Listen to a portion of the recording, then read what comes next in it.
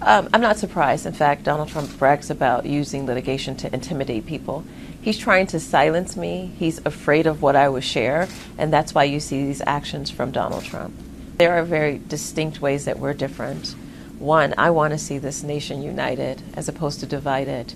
I don't want to see a race war as Donald Trump does. I'd like to see things happen for the communities of Chicago and Flint, as we talked about on the campaign, to see the rebuilding of Puerto Rico. I actually like to see the inner city youth get the educational tools that they need and the funding that they need.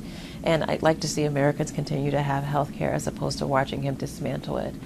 He, instead of doing the work to advance the American agenda and policy and helping people have a robust life, he's actually taken more time out, in fact, sending 9, 10 tweets, I don't know the count, to attack, insult, and to silence me. It makes me very, very concerned, and I think all Americans should be concerned that the United States president would behave this way and would be so consumed with someone that he cannot continue to fulfill the duties of this office. He is unfit, he is mentally impaired, and he is doing damage to the republic.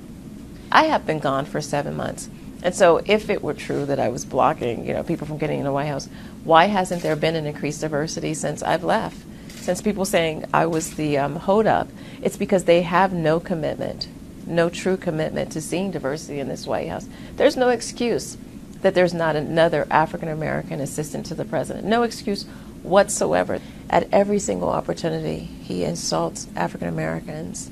He insults the intelligence of African-Americans. After LeBron James, who's from my home state of Ohio, in fact, his school is just 45 minutes from where I grew up.